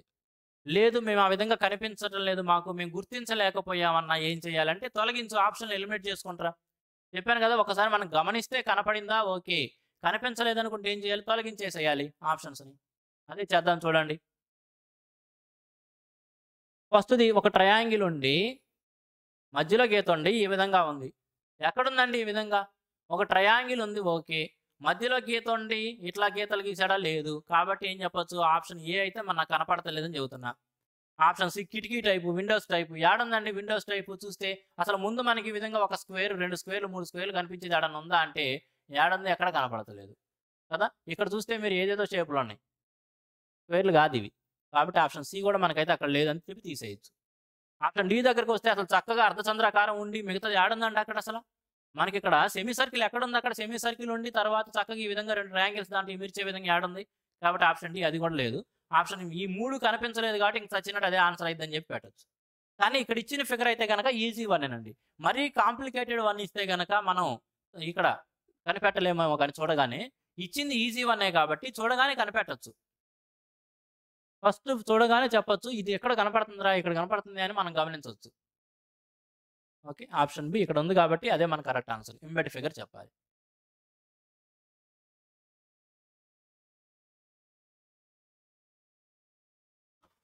నెక్స్ట్ వన్ చూడండి. 6 girls D, K, M, P, R and S are sitting around a circular table facing the center. 6 అమ్మాయిలు కూర్చున్నారంట. వాళ్ళ యొక్క పేర్లు D, K, M, P, R మరియు S గా ఇచ్చాడు. వారంతా కూడా ఒక వృత్తాకార టేబుల్ చుట్టూ కూర్చున్నారు మరియు ఫేసింగ్ ద సెంటర్. వారందరూ కూడా వృత్తాకార టేబుల్ చుట్టూ కేంద్రం వైపు ముఖంతో కూర్చొని ఉన్నారు. మధ్యలోకి చూస్తూ ఉన్నారు. S is sitting third to the left of R, P is sitting to the immediate right of R. ఆ విధంగా ఇంకా ఆ సీటింగ్ అరేంజ్మెంట్‌కి సంబంధించిన డేటా ఇచ్చాడు. లాస్ట్‌కి ఏమడుగుతున్నాడో చూద్దాం. ఏమడుగుతాడు? Who is the immediate neighbour of K and D. కే మరియు డీల యొక్క ఇమ్మీడియట్ నేబర్ ఎవరు అంటున్నాడు. ఇద్దరు వ్యక్తుల యొక్క ఇమ్మీడియట్ నేబర్ ఎవరు అవుతారండి? ఇద్దరు వ్యక్తులకి కామన్‌గా ఒక వ్యక్తి పొరుగువాడు అయ్యాడంటే వాడు ఖచ్చితంగా వాళ్ళ మధ్యలో ఉండాలి కదా! అది ప్రీవియస్ క్లాస్‌లో కూడా చెప్పుకున్నాం. ఇక్కడ చూస్తే కే మరియు డీల మధ్యలో ఎవరున్నారు అంటున్నాడు. కే మరియు డీల మధ్యలోకి సంబంధించిన డేటాలో మనకు కనపడుతుందంటే ఇక్కడ కనపడతలేదు. ఒకసారి డేటా చదవండి. Yes is sitting third to the left of are, P is sitting to the immediate right of R, M is sitting to the immediate left of R, K is sitting to the immediate right of S. K కి సంబంధించి S కి ఎమ్మటే కుడివైపున ఉన్నాడు అన్నాడు. Okay. And to the immediate left of M, మరియు M కి immediate left లో ఉన్నాడు. K కి M కి మధ్యలో S ఉన్నాడని ఇచ్చాడు, కానీ K కి D కి మధ్యలో ఎవరున్నారని డైరెక్ట్ డేటాలో లేదు. కాబట్టి మనం వాళ్ళని అరేంజ్ చేద్దాం. అరేంజ్ చేసిన తర్వాత మనకు అర్థమైంది. 6 పర్సన్స్ ఉన్నారండి. వృత్తాకార టేబుల్ చుట్టూ ఉన్నారు. 6 ఉన్నారు కాబట్టి ఈ విధంగా తీసుకున్నాను. తర్వాత ఇచ్చిన డేటాను చదువుకుంటూ వెళ్తే ఎస్ ఈ sitting third to the left of are. Yes అనే వ్యక్తి ఆర్ యొక్క 3వ ఎడమగా కూర్చున్నాడు. ఇండిపెండెంట్ అని అక్కడి నుంచి మనం స్టార్ట్ చేసుకోవచ్చు. ఎందుకంటే ఆర్ని ఈ అన్ని పొజిషన్స్లో ఎక్కడైనా పెట్టచ్చు. మనం ఎక్కడ పెట్టినా సరే ఆర్ యొక్క 3వ ఎడమని ఎస్ ఉంటాడు. కాబట్టి అక్కడి నుంచి మనం స్టార్ట్ చేసుకోవచ్చు. అది ఇండిపెండెంట్ డేటా కాబట్టి ఇక్కడ ఆర్ పెడుతున్నాను. ఆర్ యొక్క 3వ ఎడమ. మరి ఎడమ చెయ్యేది, కుడి చెయ్యేది. వాళ్ళందరూ లోపల వైపుకి చూస్తున్నారు. నేనే ఆర్ అనుకుంటా. కాసేపు మనందరం ఏమనుకుందాం, ఆర్ మనమే అనుకుందాం. సీటింగ్ అరేంజ్మెంట్లో మీకు కరెక్ట్ రావాలి, ఫాస్ట్ రావాలంటే ఏం చెప్పానండి, అక్కడ ఎవరైతే సబ్జెక్ట్ ఆర్ పర్సన్ కూర్చోబెడుతున్నామో వాడిని మనమే అనుకుందాం కాసేపు. ఇప్పుడు ఆర్ అంటే నేనే లేదా మనమే. వీడికి 3వ ఎడమని ఎవరిని కూర్చోబెట్టాలి, ఎస్ ఉన్నాడు. కాబట్టి మనకు 3వ ఎడమ ఏమవుతుంది, 1 2 3. 3వ ఎడమ ఏమవుతారు, ఎస్ ఉంటాడు. 6 వ్యక్తులు ఉన్నప్పుడు 3వ వ్యక్తి ఏ పొజిషన్ చూసినా 3వ వ్యక్తి అంటే ఎగ్జాక్ట్గా ఆపోజిట్లో ఉంటాడండి. ఇంకా ఎడమ కుడి లెక్కేయాల్సిన అవసరం కూడా లేదు. మీరు చూడండి ఒకసారి. ఒకవేళ ఈ పొజిషన్ మనం తీసుకున్నాం అనుకోండి, వీడికి కుడివైపున 3వ వాడన్నా సరే 1 2 3 అన్న ఈ పొజిషనే వచ్చింది. వీడికి ఎడమ వైపున 3వ వాడన్నా 1 2 3 ఈ పొజిషనే వచ్చింది కదా. కాబట్టి 6 పర్సన్స్ కూర్చుంటున్నారు అనే విధానంలో మనం చూస్తున్నప్పుడు కుడివైపున 3వ వ్యక్తి అయినా ఎడమ వైపున 3వ వ్యక్తి అయినా అంటే ఆ పొజిషన్ నుంచి ఇటైనా అటైనా 3 వ్యక్తులు అన్నాడంటే 3వ వ్యక్తి అన్నాడంటే ఎగ్జాక్ట్గా ఆపోజిట్లో ఉన్నట్టు. అది మనం గుర్తుంచుకోవాలి. సరే, అయిపోయింది. P is sitting to the immediate right of R. P అనే వ్యక్తి ఆర్కి వెంటనే కుడివైపున కూర్చున్నాడు. P అనే వ్యక్తి ఆర్కి వెంటనే కుడివైపున. కాబట్టి ఇక్కడ ఎవరున్నారు, P ఉన్నాడు. And to the immediate left of are. ఈ P అనే వ్యక్తి ఆర్కి వెంటనే కుడివైపున మరియు Dకి వెంటనే ఎడమ వైపున ఉన్నాడు. P అనే వ్యక్తి ఆర్కి వెంటనే కుడివైపున మరియు Dకి వెంటనే ఎడమ వైపున ఉండాలంటే D ఎక్కడ ఉండాలి, ఇక్కడ ఉంటేనే కదా Dకి వెంటనే ఎడమ వైపున P అయ్యేది. కాబట్టి D పొజిషన్ అయిపోయింది. ఇంకా రెండే రాయాల్సింది, రాసేద్దాం. M is sitting to the immediate left of R. M అనే వ్యక్తి R యొక్క ఇమీడియట్ లెఫ్ట్ లో ఉన్నాడు. R ఇక్కడ ఉన్నాడు. వీడి యొక్క ఇమీడియట్ లెఫ్ట్ వెంటనే ఎడమ వైపున ఎవరున్నారంటే M ఉన్నాడంట. ఇంకా మిగిలిన పోయిన పొజిషన్ ఎవరున్నారంటే అక్కడ D అన్నారు, Dని రాసాం. K అన్నారు, K లేదు కాబట్టి ఆ Kని తగలేయండి. ఇక్కడ అయిపోయింది. అని అందరూ వచ్చేసారు. ఇప్పుడు ఏమడిగినా చెప్పొచ్చు, who is the immediate neighbour of K and D. K మరియు Dల యొక్క ఇమీడియట్ నైబర్ ఎవరు? K మరియు Dల యొక్క ఇమీడియట్ నైబర్ అంటే K మరియు Dల మధ్యలో ఎవరు కూర్చున్నారు అని. That is yes. ఎస్ ఎక్కడ ఉంది, ఆప్షన్ ఏ. ఎస్ ఎక్కడ ఉందండి, ఆప్షన్ ఏలో ఉంది. మీరు గమనించాలండి, కొన్ని చోట్ల ఏమి ఇస్తున్నాడంటే ఈజీగా ఉండే పేపర్స్లో కొన్ని షిఫ్ట్లు ఈజీగా వస్తాయి, కొన్ని షిఫ్ట్లు కష్టంగా ఉంటాయి. షిఫ్ట్ పరంగానే కాదు, క్వశ్చన్ పరంగా కూడా మారిపోతూ ఉంటుందండి.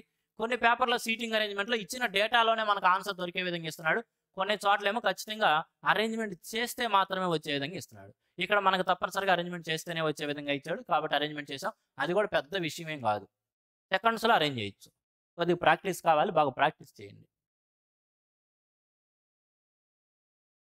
నెక్స్ట్ వన్ చూడండి.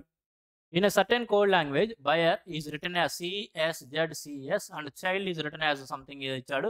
How will death return in that language. ఇక్కడ బయ్యర్ అనే దాన్ని ఏమో ఈ విధంగా రాశాడంట, చైల్డ్ అనే దాన్ని ఏమో ఈ విధంగా రాస్తే డెత్ అనే దాన్ని ఎలా రాస్తాము అంటున్నాడు. సరే చూడండి, అసలు ఈ బయ్యర్ అనేది CSZCS గా ఎలా మారింది ఒకసారి రిలేషన్ గమనించగలగాలి మనం. BUYER. ఈ బయ్యర్ అనే దాన్ని ఎలా రాశాడండి, CSZCS గా రాశాడు. ZC మరియు S గా రాశాడు. ఎలా అయిందబ్బా, అసలు వాటి మధ్య ఏమైనా రిలేషన్ ఉందా చూస్తే కనుక B వెంటనే C ఉంది మనకి, ఓకే. బికార్ S, T వదిలేసి అటు వెళ్ళాడు అనుకుందాం. Y ఎమ్మటే Z ఉంది, C, D వదిలేసి E రాశాడు, R ఎమ్మటిదే S ఉంది. ఒకవేళ మీరు మన నంబర్స్ ప్రకారం చూసినా సరే BC ఎప్పుడైందండి, 1 కూడితే అయింది, 1 కూడితే అయింది. US ఎప్పుడైందండి, 2 తీసేశాడండి. బికార్ S TU కదా, 2 తీసేశాడు. Y Z అయిందంటే ఏం చెప్పాడండి, 1 కూడాడండి. ఈ C అయిందంటే ఏం చేశాడండి, 2 తీసేశాడు. R S అయిందంటే ఏం చెప్పొచ్చు, వెంటనే రాశాడు కాబట్టి 1 కూడినట్టు. ఒకవేళ నంబర్స్ ప్రకారం చూసినా 1 కూడుతున్నాడు, 2 తీసేస్తున్నాడు, 1 కూడుతున్నాడు, 2 తీసేస్తున్నాడు, 1 కూడుతున్నాడు, 2 తీసేస్తాడు, 1 కూడతాడు, 2 తీసేస్తాడు. అదే విధంగా వెళ్తాడు.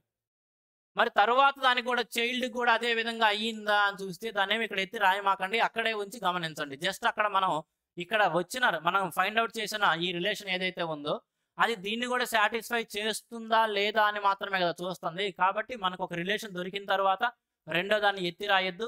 చూడండి అక్కడే ఉంచి గమనించండి. సిడి అయింది, ఒకటి కూడాడు బాగానే ఉంది. హెచ్ఎఫ్ అయింది, రెండు తీసేసాడు, బాగానే ఉంది. ఐజే అయింది, ఓకే ఒకటి కూడాడు. ఎల్ జే అయిందంటే రెండు తీసేసాడు కదా, ఐజే 10, ఎల్ అంటే 12, రెండు తీసేసాడు. డి వెంటనే ఈ రాశాడు. కాబట్టి చైల్డ్ అనేది డిఎఫ్ జేజేఈగా ఇక్కడ మనం ఏదైతే ఫైండ్ అవుట్ చేసామో రిలేషను అదే రిలేషన్ని ఒబే చేస్తుంది అది కూడా. కాబట్టి మనం ఫైండ్ అవుట్ చేసిన రిలేషన్ కరెక్ట్. ఇప్పుడు మరి డెత్ కూడా ఏమవ్వాలండి, స్టార్టింగ్ ఒకటి కూడాలి కాబట్టి డీకి ఒకటి కూడేసుకొని ఈగా రాస్తాం. అంటే డి వెంటనే ఉన్న ఈతో స్టార్ట్ చేస్తాం. ఈతో స్టార్ట్ చేయాలి కాబట్టి రెండు ఆప్షన్లు ఎగిరిపోయినాయి, ఏ లేదా డి, ఈ రెండే మన ఆన్సర్లు. ఆ రెండిట్లోనే ఆన్సర్ ఉంది. ఇక సెకండ్ వన్ చూస్తే కనుక డెత్ అనేది ఇక్కడ ఈ ఎప్పుడు రావాలండి, రెండు తొలగించిన తరువాత ఈ రావాలి. డెత్ నుంచి ఏం చేయాలి, డెత్ నుంచి రెండు తొలగించాలి. ఈ అంటే 5 కాబట్టి రెండు తొలగిస్తే 3, అంటే 2 అడుగులు వెనక్కి వెళ్ళినా సితో ఉండాలి. సి ఉండాలి ఎమ్మటే. ఎక్కడ ఉంది సి, ఆప్షన్ ఏ. అయిపోయింది. ఇక్కడ ఏదైతే మనం రిలేషన్ కనిపెట్టామో అదే రిలేషన్ ప్రకారంగా రెండవది సాటిస్ఫై చేస్తుందా లేదా, ఒబే చేస్తుందా లేదా చూసాము. ఒబే చేసింది కాబట్టి మనం కనిపెట్టిన రిలేషన్ కరెక్ట్ అని ఈ డెత్కి సంబంధించి కూడా అదే రిలేషన్ అప్లై చేసాం. డి ఉంది కాబట్టి వెంటనే ఈతో స్టార్ట్ అవ్వాలి, లేదా ఒకటి కూడుకొని స్టార్ట్ అవ్వాలి. ఈతో స్టార్ట్ అవ్వాలి కాబట్టి రెండు ఆప్షన్లు ఎలిమినేట్ చేసాం. ఇక మిగిలింది 2. ఇక్కడ ఈ ఉందంటే ఎక్కడ అంతకు ముందు ఈ ఉందంటే దాంట్లో నుంచి రెండు తొలగించి రాయాలి. ఎందుకని అన్నింటిలోనే రెండు తొలగించి రాస్తున్నాడు ఆల్టర్నేట్గా.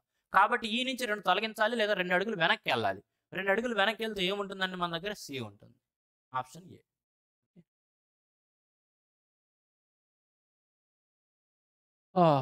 నెక్స్ట్ వన్ జస్ట్ ఏమంటున్నాడండి, మొదటి పదానికి రెండో పదం ఏదైతే రిలేషన్లో ఉందో అదే విధంగా ఇక్కడ ఉన్న రిలేషన్ చెప్పాలి. వెరీ ఈజీ వన్ అండి. ఆ చెత్త అంతా మీరు చదవండి పర్లేదు, ఒక పేపర్లో చదవండి, అన్ని పేపర్లో చదవద్దు. క్వశ్చన్ చూడంగానే అర్థం అవ్వాలి మనకి. ఇక్కడ పీడియాట్రిషియన్ చిల్డ్రన్ అని ఇచ్చాడు. అదేవిధంగా డెర్మటాలజిస్ట్ ఏమిటి. పీడియాట్రిషియన్ అంటే పిల్లల డాక్టర్ అండి, చిన్నపిల్లలు మనం ఎత్తుకెళ్తుంటాం కదా హాస్పిటల్స్కి అలా. పీడియాట్రిషియన్ అంటే చిన్నపిల్లల వైద్యుడు, శిశు వైద్యుడు అని. మరి చిల్డ్రన్ అంటే పీడియాట్రిషియన్ అంటే ఏం చెప్పాడు, ఇక్కడ ఉన్న ఎవరైతే ఉన్నారో వాళ్ళని చూసే డాక్టర్, పిల్లల్ని చూసే డాక్టర్ పీడియాట్రిషియన్. మరి డెర్మటాలజిస్ట్ అంటే చర్మాన్ని చూసే డాక్టర్ కదా, డెర్మటాలజిస్ట్ అనేది స్కిన్ డాక్టర్ని డెర్మటాలజిస్ట్ అంటాం. కాబట్టి ఇక్కడ ఏం రావాలండి, స్కిన్ రావాలి. స్కిన్ ఎక్కడ ఇచ్చాడు, skin, option D. Okay, very simple one. ఇవన్నీ జస్ట్ వొకాబులరీ బేస్డ్ అండి, అంతే. పిల్లల్ని చూసే డాక్టర్ పీడియాట్రిషియన్. పీడియాట్రిషియన్ అంటే పిల్లలకి ట్రీట్ చేస్తాడు కాబట్టి డెర్మటాలజిస్ట్ అంటే స్కిన్కి ట్రీట్ చేస్తాడు. అయిపోయింది.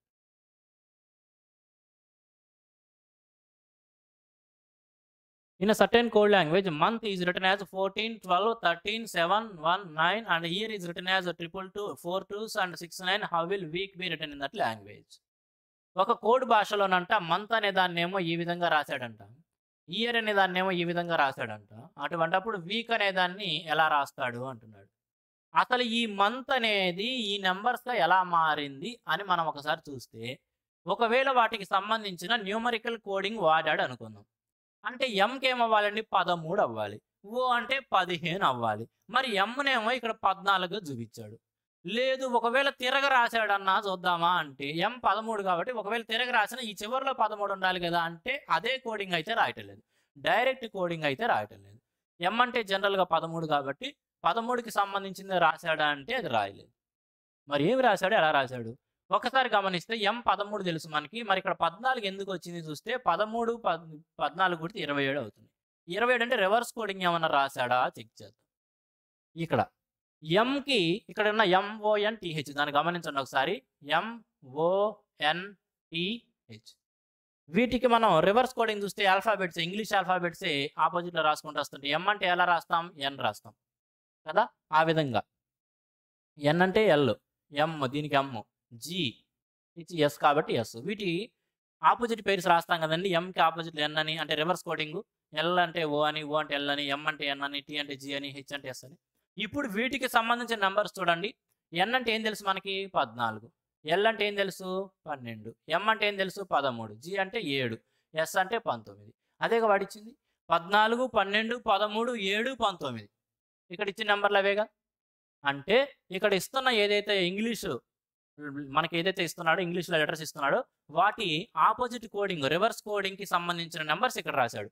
లేదు వాటికి కూడుకుంటే 27 వచ్చే విధంగా ఎం అంటే 13 కాబట్టి దాని 27 రావాలంటే 14 కూడాలి కాబట్టి 14 ఇచ్చాడు. ఈ ఓ అంటే ఏం తెలుసు 15, దానికి 27 రావాలంటే కూడితే 12 రావాలి కాబట్టి 12 ఇచ్చాడు. ఆ విధంగా చూడవచ్చు. మరి అదే మనం ఏదైతే ఇక్కడ MONTHకి సంబంధించిన రిలేషన్ ఫైండ్ అవుట్ చేసామో అది ఇక్కడ ఉన్న ఇయర్ని కూడా సాటిస్ఫై చేయాలి కదా. ఇయర్ని కూడా సాటిస్ఫై చేయాలి. మరి అదే రిలేషన్ ఒబే చేస్తుందా లేదా చూద్దాం. ఒబే చేసి తీరాలి కదండి. వై అంటే ఏం చెప్పుకోవచ్చు మనం బి. వైకి రివర్స్ కోడింగ్ ఏంది బి. బి అంటే 2 ఓకే సరిపోయింది. ఈ అంటే ఏం చెప్పచ్చు అండి వి. వి అంటే 22 కాబట్టి 22 సరిపోయింది. ఏ అంటే ఏం చెప్పచ్చు అండి జెడ్ కదా. జెడ్ అంటే ఏం చెప్పచ్చు 26 సరిపోయింది. 6 ఉందంటే ఏం రాయాలండి ఐ వచ్చింది. ఐ అంటే 9 కదా 9. ఐ అంటే 9 కాబట్టి 9 సరిపోయింది. అంటే అక్కడ మనం ఏదైతే రిలేషన్ ఫైండ్ అవుట్ చేసామో అది ఇయర్కి కూడా ఒబే చేసింది. కాబట్టి ఇక మనం భయం లేకుండా ఏం చెప్పేయచ్చు అదే రిలేషన్తో ఇప్పుడున్న వీక్ కూడా మనం చెప్పేయచ్చు అండి. డబ్ల్యూ అంటే ఏం చెప్పచ్చు డి. డి అంటే ఏం చెప్పచ్చు 4. ఓకే 4తో స్టార్ట్ అయ్యాయి చూడాలి. 4తో స్టార్ట్ అయ్యాయి ఈ 2 ఆప్షన్లు ఎగిరిపోయినాయి. ఆ రెండింటిలోనే ఆన్సర్ ఉంది. రాసేయండి ఇబ్బంది లేదు ఫాస్ట్గా రాసేయచ్చు. డి ఈ ఉంది కాబట్టి వివి. ఏ అంటే ఏం చెప్పచ్చు పి. డి అంటే ఏం చెప్పచ్చు 4. వి అంటే 22. పి అంటే 16. ఇదే మనకు కావాల్సిన answer. 4 4 2 1 6. 4 4 2 1 6 option A. Okay option A మన ఆన్సర్. చూడండి ఇక్కడ మనం ఏదైతే రిలేషన్ కనిపెట్టామో ఆ రిలేషన్ కరెక్టా కాదా అనే చూసాం. అదే రిలేషన్ తర్వాత పదాన్ని కూడా చెక్ చేసాం కరెక్ట్ అయింది. అందుకని ఇక్కడ ఉన్న వీకి కూడా వాటి ఆపోజిట్ కోడింగ్ డివివిపి రాసాము. దానికి సంబంధించిన numerical coding numbers coding రాసాము. 4 22 22 16. 4 22 22 16 that is option A.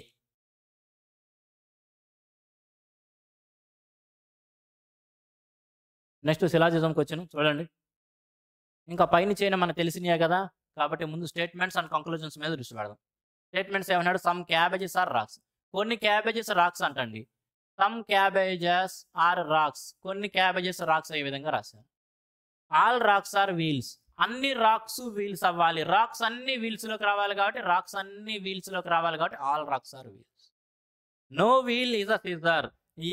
ఏ వీలు సిజర్ కాదు కాబట్టి సిజర్తో రిలేషన్ లేకుండా పక్కన రాశాను. ఏ వీలు సిజర్ కాదు కాబట్టి వీల్స్కి సిజర్స్కి రిలేషన్ లేదు పక్కన రాశాను సపరేట్గా దాన్ని. ఇప్పుడు కంక్లూజన్స్లోకి వెళ్దాం చూడండి. ఆల్ క్యాబేజెస్ ఆర్ వీల్స్ అంటున్నాడు. క్యాబేజీలన్నీ వీల్స్ అవ్వాలి అంటున్నాడు. క్యాబేజీలన్నీ వీల్స్ అయినాయా అవ్వలేదు. కొన్ని మాత్రమే అయినాయి. కొన్ని క్యాబేజీలే వీల్స్ అయినాయి. ఆల్ క్యాబేజెస్ ఆర్ వీల్స్ అన్నది ఏదైతే ఉందో అది తప్పు. తర్వాత ఏమన్నాడు సమ్ రాక్స్ ఆర్ వీల్స్. కొన్ని రాక్స్ వీల్స్ అంటాడు. అన్ని రాక్స్ వీల్స్ అయినప్పుడు కొన్ని రాక్స్ వీల్సే కదండి. రాక్స్ మొత్తము వీల్స్లోనే ఉన్నప్పుడు ఖచ్చితంగా కొన్ని రాక్స్ అయితే వీల్స్ అవుతాయిగా. కాబట్టి సమ్ రాక్స్ ఆర్ వీల్స్ అనేది కరెక్ట్ అనమాట. రెండోది కరెక్ట్. మూడో చూస్తే some wheels are not scissors. Some wheels are not scissors. కొన్ని వీల్స్ సిజర్స్ కాదు అంటున్నాడు.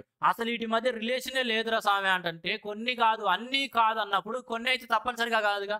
వీల్స్కి ఎస్కి అసలు రిలేషన్ లేదు.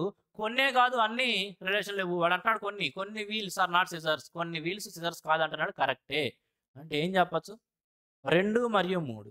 2 మరియు 3 కరెక్ట్ అనమాట. 2 మరియు 3 అంటే చెప్పొచ్చు both conclusions 2 and 3 follows. Both conclusion 2 and 3 follows that is option A. Option A మన కరెక్ట్ ఆన్సర్. జాగ్రత్త గమనించండి. వెన్ డయాగ్రామ్ ద్వారా చెప్పడం చాలా ఈజీ అనమాట. అదే విధంగా చెప్పాం మనం.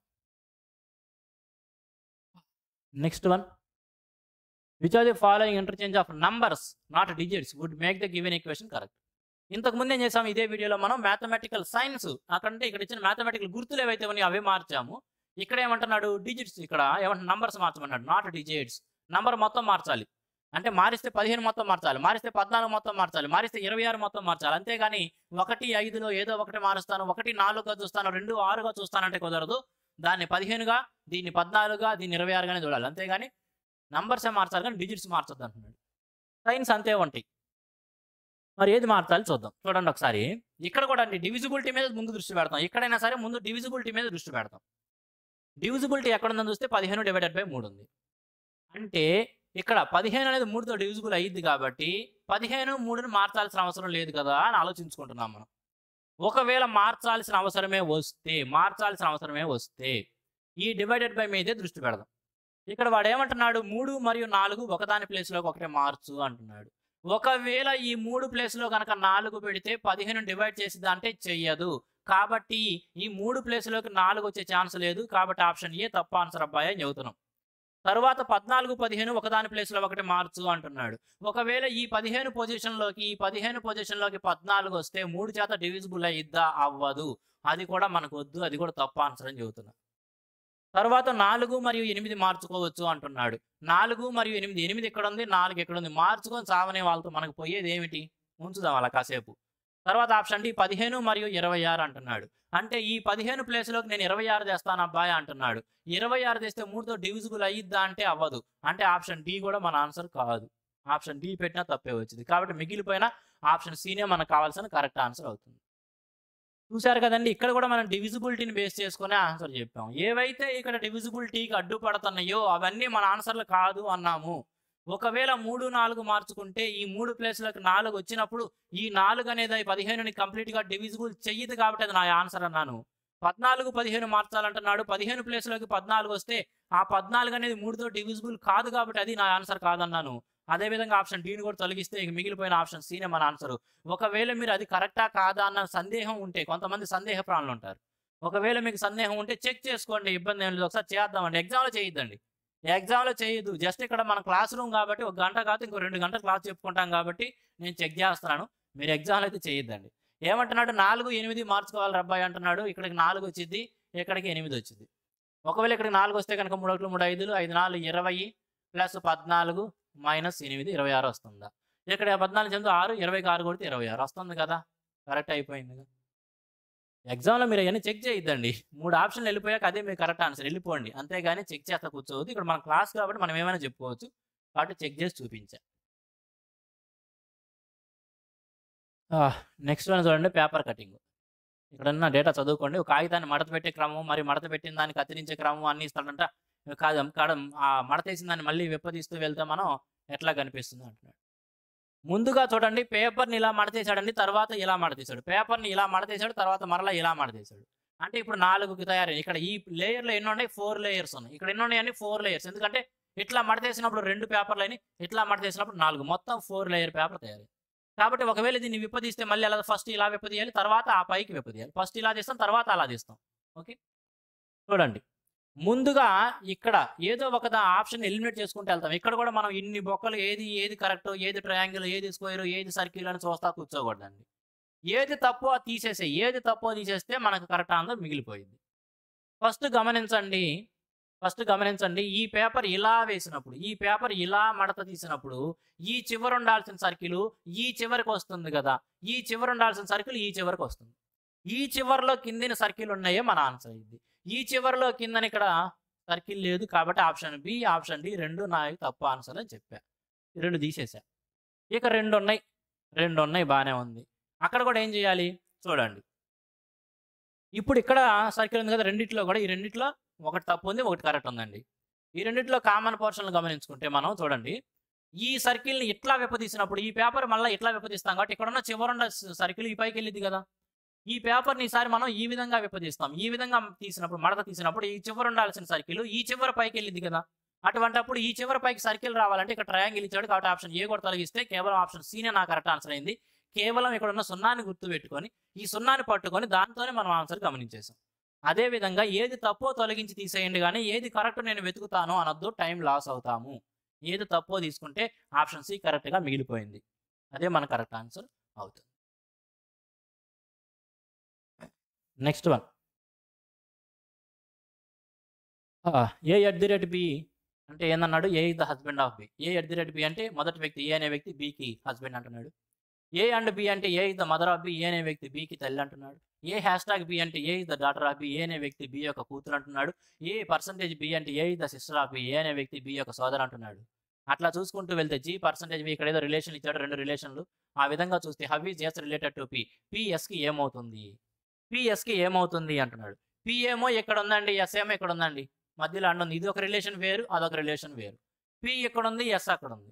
ఒకవేళ ఇదంతా ఒకే ఈక్వేషన్ అయినట్లయితే ఎస్ పి మధ్య ఏదైతే పోర్షన్ ఉందో అంతవరకే తీసుకొని వాళ్ళ మధ్య రిలేషన్ మనం చెప్పుండేవాళ్ళం. ఇక్కడ 2 రిలేషన్లు విడివిడిగా ఇచ్చాడు కాబట్టి నేను మీకు ఇచ్చే సజెషన్ ఏంటంటే ట్రీ గీయండి. ట్రీ గీసి చెప్పండి కానీ ఇక్కడ ఎస్ ఉంది ఇక్కడ పి ఉందన్న ఇప్పుడు వాడు పీకి ఎస్కి అడుగుతున్నాడు కాబట్టి ఇక్కడ ఎస్ ఉంది ఇక్కడ పి ఉంది వాళ్ళ మధ్య రిలేషన్ ఇక్కడ జీ ఉంది కాబట్టి పీకి జీకి ఉన్న రిలేషన్ నేను కనిపెడతాను ఆ రిలేషన్ తీసుకొచ్చి ఇక్కడ ఎస్కి ఎస్టాబ్లిష్ నేను చెబుతాను నేను ట్రీ గీయను ఆ విధంగా చేస్తాను అంటే టైము లాస్ అవుతాము. ఒకవేళ తప్పు చేసే కనుక చేస్తే ఆ విధంగా చెక్ చేస్తున్నప్పుడు క్రిటికల్ వేలో మనం ఆలోచిస్తున్నప్పుడు తప్పు చేసే అవకాశాలు ఎక్కువ ఉంటాయి. తప్పు చేసి ఆన్సర్ పోగొట్టుకొని టైము లాస్ అవుతావో లేదు ట్రీ ఫాస్ట్గా ట్రీ గీసేసి అసలు తప్పు పెడతానికి అవకాశం లేని విధానంలో ఆన్సర్ చేసి ఆన్సర్ పెట్టుకొని వెళ్తామో స్టూడెంటే అక్కడ డిసైడ్ చేసుకోవాలి. నేను ఇచ్చే సజెషన్ ఏంటంటే ఇటువంటి క్వశ్చన్కి ఈ విధంగా రెండు ఇచ్చి ఫాస్ట్గా ట్రీ గీసేయండి. పెద్ద టైమింగ్ కాదండి, ట్రీ గీయడం చాలా ఫాస్ట్గా గీయచ్చు ప్రాక్టీస్ చేస్తే.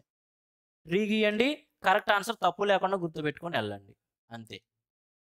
ఫస్ట్ది ఇక్కడ ఏ @b అంటే ఫస్ట్ది సెకండ్ దానికి ఏమవుతుందో ఇస్తున్నాడు కాబట్టి ఇక్కడ G % V అంటే ఏం చెప్పొచ్చు A is the sister of B అని అంటే G is the sister of V. G first sister of V, G is the sister of V, G is the sister of V. Sister కాబట్టి minus పెట్టా, వీళ్ళిద్దరు తోబుట్టువులు కాబట్టి మధ్యలో గీత పెట్టుకున్నాం. V @K, అంటే ఏమన్నాడు A is the husband of B, V is the husband of K అవుతాడు. V is the husband of K, V మరియు K ఇద్దరు కూడా భార్యాభర్తలు కాబట్టి V is the husband of K, వీళ్ళిద్దరు భార్యాభర్తలు కాబట్టి డబుల్ ఏరో మార్కు పెట్టుకున్నాం. ఇవన్నీ మనం బ్లడ్ రిలేషన్లో నేర్చుకుంటాం కదా అక్కడ. తర్వాత ఏమన్నా K అండ్ P, K కి మధ్య రిలేషన్ ఉండాలంటే A is the mother of B, that means K is the mother of P, K is the mother of P, K is the mother of P, K is the mother of P. ఏమి mother కదా తెలిసిందే మనకి negative పెట్టాం. తర్వాత ఏమన్నాడు G #S, hashtag అంటే ఏమంటున్నాడు అండి A is the daughter of B, that means G is the daughter of S, G is the daughter of S, G is the daughter of S. తర్వాత ఏమన్నాడు S % M అంటే ఏం చెప్పుకుంటున్నాడు అండి A is the sister of B, that means S is the sister of M, S is the sister of M, S is the sister of M. అయిపోయింది. ఇప్పుడు చెప్పమనండి ఏ relation అని చెప్పొచ్చు, ఫాస్ట్గా గీసాము తప్పు అనేది చెయ్యము. ఇప్పుడు ఒకవేళ మనం ఇందాక అత్యలివిగా ఇటు రిలేషన్లో పెట్టుకుంటాను ఆలోచిస్తే క్రిటికల్గా ఆలోచించేటప్పుడు తప్పు చేసే అవకాశాలు ఎక్కువ ఉంటాయి. సులభమైన పద్ధతిలో వెళ్ళేటప్పుడు తప్పు చేసే అవకాశాలు తక్కువ ఉంటే, కష్టతరమైన పద్ధతిలో వెళ్ళేటప్పుడు లేదా బాగా బ్రెయిన్ బాగా ఎక్కువగా వాడాలి అనే విధానంలో ఆలోచించేటప్పుడు తప్పు చేసే అవకాశాలు ఎక్కువ ఉంటాయి. నేను మీకు ఇచ్చే సజెషను కాంపిటీషన్ ఎగ్జామ్లో ఒకవేళ నువ్వు తప్పు చేస్తే అక్కడ కేవలం ఆ క్వశ్చనే లాస్ అయినట్టు కాదు, దానికి సంబంధించి మనం ఎంతైతే టైం స్పెండ్ చేసామో ఆ టైం కూడా లాస్ అయినట్టు. కాబట్టి మనం వన్స్ క్వశ్చన్ అటెంప్ట్ చేసాము అంటే దాని మీద కొద్ది టైం ఇన్వెస్ట్ చేసాము అంటే కరెక్ట్ ఆన్సర్ తెచ్చుకోవాలి, వెళ్ళాలి. టైం లాస్ అవ్వడం క్వశ్చన్ లాస్ అవ్వడం కాదు. ఈ విధంగా గీసేసాం, చాలా ఫాస్ట్గా రాసాం, తప్పేం పోయిందే లేదు. ఇప్పుడు చెప్దాం how is yes related to P, పికి yes ఏమైంది, పి ఎక్కడుందండి ఏడ, ఎస్ ఏడుందండి ఏడ. అంటే పి వాళ్ళ తండ్రికి సంబంధించిన అమ్మ అంటే ఏం చెప్పచ్చు, తండ్రి వాళ్ళ అమ్మ అండి, ఫాదర్స్ మదర్. ఎక్కడ option C, option C. Question number 17కి ఏం చెప్పొచ్చు, ఆప్షన్ సి. ఏముందండి ఫాస్ట్గా ట్రిక్ ఇస్తే చెప్పొచ్చు. దానికోసం ఈ రిలేషన్లో ఇక్కడ ఈ ఎస్కి పి ఏమవుతాడు జీ ఏమవుతాడు అన్ని చూసుకొని ఇక్కడే కూర్చొని నేను అటు ఇటు గేమ్ ఆడతానంటే ఆడుకో, నేనైతే ఇది రాసుకుంటానే వెళ్ళిపోతాను ఫాస్ట్గా అంతే. నెక్స్ట్ వన్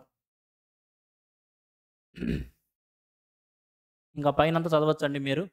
జస్ట్ ఇక్కడ ఇచ్చిన నెంబర్స్ ఏవైతే ఉన్నాయో వాటి మధ్య రిలేషన్ ఉండే విధంగా ఈ పేరుని మనం కనిపెట్టాలి. ఏమంటాడంటే ఇక్కడ జాగ్రత్తగా ఆప్షన్ చూడండి, 13 అనే దాన్ని 13గానే చూడాలి తప్పితే 1 మరియు 3గా మీరు చూడకూడదు అంటున్నాడు. అంటే ఒకవేళ నువ్వు 13 అనే నెంబర్ ఉంటే 13గానే చూడాలి, 1 మరియు 3గా విడగొట్టద్దు అంటున్నాడు. ఒకవేళ 27 ఉంటే 27గానే చూడాలి కానీ 2 మరియు 7గానే చూస్తానంటే అలా చూడొద్దు అబ్బాయి అంటున్నాడు. ఆ ఒక్క జాగ్రత్త మాత్రం మనకు చెబుతున్నాడు. ఓకే, వాడి జాగ్రత్త తీసుకుందాం. ఇక్కడికి వచ్చి ఈ నెంబర్స్ మధ్య ఏమైనా రిలేషన్ కనిపెట్టగలమేమో చూద్దాం. కాసేపు చూడండి, 20, 90, 10, 25, 135, 10, 90 ఎలా వచ్చిందండి చూడండి. ఇక్కడ 90 అనేదాన్ని పెద్ద నెంబర్ ఏదైతే ఉందో 90ని ఎలా చూడొచ్చు మనం, 3 30లుగా చూడొచ్చుగా. 30 అయితేనేమో ఇక్కడ 20 ఉంది, ఇక్కడ 10 ఉంది, 30 అవుతుంది. దాన్ని 3 రెట్లు చేశాడు అనుకుందాం. 25, 10, 35, 35ని 3 రెట్లు చేస్తే 135 అవట్లేదు. మరి ఎలా చూడొచ్చు, ఇంకో విధంగా చూస్తే ఈ 90ని 9 10లుగా చూడొచ్చుగా. ఆ విధంగా చూస్తే 9 10 ఎలా వచ్చింది, 20కి 10కి మధ్య భేదమేగా. 9 10లుగా చూడొచ్చు. మరి ఆ 10 ఎలా వస్తుందిరా అంటే కనుక 10 20కి 10కి మధ్య డిఫరెన్స్. అవునా, 20కి 10 మధ్య డిఫరెన్స్ 10, 19, 90 అది బాగానే వస్తుంది. ఈ 135 మరి అదే రిలేషన్లో రాయొచ్చా అంటే కనుక దాన్ని ఎలా రాయొచ్చు, 9 టైమ్స్ ఆఫ్ 25కి 10కి మధ్య డిఫరెన్స్ తీసుకున్నాం అనుకోండి. 25కి 10కి మధ్య డిఫరెన్స్ తీసుకుంటే ఆ డిఫరెన్స్ని 9 టైమ్స్ చేస్తే వస్తుందిగా. ఇక్కడ డిఫరెన్స్ ఎంత, 15, 9, 130. అవునా, అంటే ఈ చిన్న నెంబర్స్ ఏవైతే ఉన్నాయో ఆ రెండింటి మధ్య డిఫరెన్స్ని 9 టైమ్స్ చేసుకుంటే అంటే 9తో కనుక మల్టిపుల్ చేస్తే మనకి ఆ మధ్యలో పెద్ద నెంబర్ వస్తుంది. అదే విధంగా ఇక్కడ ఏది ఒబే చేస్తుందో చూద్దాం. ఇక్కడ ఇచ్చిన వాటిల్లో ఫస్ట్ చూస్తే 22, 7 ఉంది. వాటి మధ్య డిఫరెన్స్ 15. 15, 9 150 అంటే కాదు. ఆప్షన్ ఏ కాదు. తర్వాత చూస్తే 10కి 8కి మధ్య డిఫరెన్స్ ఎంత? 8. 8 9 72 అంటే 72. ఆప్షన్ సినే మన ఆన్సర్ అవుతుంది. Option C. 18 దానికి ఏం చెప్పొచ్చు అంటే ఆప్షన్ సి. ఏమి లేదండి, మధ్యలో పెద్ద నెంబర్ ఏదైతే ఉందో అది ఎలా వస్తుందంటే 9 టైమ్స్ చేస్తే వస్తుంది. దేన్ని 9 టైమ్స్ చేస్తున్నాను? మిగతా 2 చిన్న నెంబర్స్ ఏవైతే ఉన్నాయో వాటి మధ్య భేదం లేదా డిఫరెన్స్. 20కి 10కి మధ్య డిఫరెన్స్ 10, 10 9 90. 25కి 10కి మధ్య డిఫరెన్స్ 15, 15 9 135. అదేవిధంగా ఎక్కడ చూసినా సరే 18కి 10కి మధ్య డిఫరెన్స్ 8, 8 9 72. కాబట్టి ఆప్షన్ సి మన answer. Okay, next one. Which of the following numbers will replace the question mark in the given series? ఇక్కడ ఇచ్చిన సిరీస్ ఏదైతే ఉందో అక్కడ క్వశ్చన్ మార్క్ చెప్పాలి. మన సిరీస్ చూస్తే 7తో స్టార్ట్ అయింది. జస్ట్ ఒక 3-4 నెంబర్లలోనే 2000 దాకా వెళ్ళిపోయింది. అంటే ఖచ్చితంగా ఏమవుతుందండి, ఏదైనా మల్టిపుల్ చేస్తున్నాడేమో అని చూసుకోవాలి మనం. ఖచ్చితంగా ఏదైనా మల్టిపుల్ చేస్తుంటేనే అంత ఫాస్ట్గా వెళ్ళేది సిరీస్. మరి 750 ఎలా అవుతుందంటే మనందరికి తెలిసింది 7 ఏళ్ళు 49, మనందరికీ తెలిసిందే కదా. 7 ఏళ్ళు 49. కాబట్టి దాన్ని ఏం చేశాడు? 7తో మల్టిపుల్ చేశాడు. 7 49 ప్లస్ 1 చేస్తే కనుక 50 అవుతుంది. మరి అదే రిలేషన్ ఇక్కడ కూడా వస్తుందా అంటే 50 ఉంది. దాన్ని కూడా 7తో మల్టిపుల్ చేసి ఏమైందండి? 350. దానికి ఒకటి కూడితే కనుక 351. ఒకవేళ 351ని కూడా 7 రెట్లు చేసి ఒకటి కూడాడా అంటే 21 7 7 35. అదే చేశాడు 24 50. కాబట్టి ఈసారి దీన్ని కూడా ఏం చేయాలని, దీన్ని కూడా 7తో మల్టిపుల్ చేసి ప్లస్ 1 చేయాలి. దాన్ని కూడా 7తో మల్టిపుల్ చేసి ప్లస్ 1 చేయాలి. కూర్చొని క్యాలిక్యులేషన్ చేస్తామంటే నేను చేయను. ఏం చెప్పాలి మరి? యూనిట్ డిజిట్ చూడండి. యూనిట్ డిజిట్ చూస్తే కనుక 756. ఇది అంత ఈ ముందు ఏమైనా రాని తమ్ముడు, ఈ ముందు ఏమైనా రాని చివరి అంకె మాత్రం 756 కాబట్టి 6 వస్తుంది కదా. 6కి పక్కన 1 కూడినప్పుడు యూనిట్ డిజిట్ ఏమైంది? ఖచ్చితంగా ఈ ముందు ఏమైనా ఉండనివ్వండి, ఎంత పెద్ద నెంబర్ అయినా ఉండనివ్వండి, చివరిది అంటే యూనిట్ డిజిట్ మాత్రం ఏం వాలి? 7. యూనిట్ డిజిట్ 7 మాత్రమే ఉండేది ఏముంది? Option C. గుర్తుంచుకొని వెళ్ళిపోవడం. ఆప్షన్ సి గుర్తుపెట్టడం, వెళ్ళిపోవడం. అంతేగాని నేను ఇక్కడ చేస్తానన్నా 2458 నేను 7తో మల్టిపుల్ చేస్తాను, 1 చేస్తాను అంటే చేసుకొని ఇష్టం, టైం లాస్ అయింది. ఆప్షన్ సి మన ఆన్సర్. Next one. ఇక్కడ కూడా నంబర్ సిరీసే. క్వశ్చన్ మార్క్ ఉన్న ప్లేస్లో ఏమి రావాలి అంటున్నాడు. క్వశ్చన్ మార్క్ ఉన్న ప్లేస్లో ఏమి రావాలి చూడండి. 7 17 గ్యాప్ ఇచ్చాడు. 137 407 1217. ఓకే, ముందు గ్యాప్స్ తీసుకోండి ఒకసారి. అన్నిట్లో 7 కనపడుతున్నాయి, అన్నిట్లో యూనిట్ డిజిట్లు 7 కనపడుతున్నాయి కాబట్టి ఒకసారి గ్యాప్ తీసుకుందాం. అందులో దగ్గరగానే వెళ్తుంది. సిరీస్ మరీ పరిగెత్తడం లేదు కాబట్టి గ్యాప్స్ తీసుకుందాం. 7 17కి మధ్య గ్యాప్ 10. సంథింగ్ ఏదో మిస్ అయింది. ఓకే, 137కి 407. 7 7 0 తీసేస్తే కనుక 130 400 అంటే 270. వీటి మధ్య గ్యాప్ 270. 400 నుంచి 1217. 7 తీసేస్తే 4 810. 810. ఓకే, చూడండి ఇప్పుడు వాటి మధ్య మనం ఏమన్నా రిలేషన్ కనిపెట్టగలమేమో. ఇక్కడ 10 ఉంది, ఇక్కడ 270 ఉంది, ఇక్కడ 810 ఉంది. 273 లేకండి, 273 లేక 810. ఒకవేళ ఇక్కడ కూడా అదే కరెక్ట్ అని అడిగితే 10 3 ఏమై ఉండాలి? ఇక్కడ 30 అయి ఉండాలి. అంటే 17కి 30 కూడితే ఇక్కడ ఏమై ఉండాలి? 47 అయి ఉండాలి. 33 90 కాబట్టి ఇక్కడ గ్యాప్ ఏమై ఉండాలి? 90 అయి ఉండాలి. 47కి 90 కొడితే 137 సరిపోతుంది. అంటే ఇక్కడ రావాల్సిన ఆన్సర్ ఏంది? 47గా. ఫస్ట్ ఏం చేసామంటే వాటి మధ్య ఉన్న గ్యాప్స్ ఏదైతే ఉందో ఆ గ్యాప్స్ రాసాము. ఇక్కడ 10, ఇక్కడ 270, ఇక్కడ 810 వచ్చింది. ఈ 270 810 ఎట్లా అయిందని చూస్తే కనుక 3 టైమ్స్ అయింది. ఒకవేళ ఇది కరెక్ట్ అయినట్టయితే దీనికి 10కి 3 30 ఇక్కడ గ్యాప్ ఉండాలి, 33 90 ఇక్కడ గ్యాప్ ఉండాలి. 17కి 30 కొడితే 47 వచ్చింది, 47కి 90 కొడితే 137 వస్తుంది కాబట్టి సరిపోయింది. సిరీస్ సాటిస్ఫై చేస్తూ ఉంది కాబట్టి ఇక్కడ ఉండాల్సింది 47. అక్కడ ఆప్షన్ సిలో ఉంది. ఆప్షన్ సి మన కరెక్ట్ ఆన్సర్ అవుతుంది. 20 క్వశ్చన్స్ అయిపోయినాయండి. ఈ పేపర్లో ఇచ్చిన కంప్లీట్ రీజనింగ్ సాల్వ్ చేసాము. మరొక వీడియోలో మ్యాథ్స్ ఆర్ రీజనింగ్తో కలుద్దాం. Thank you.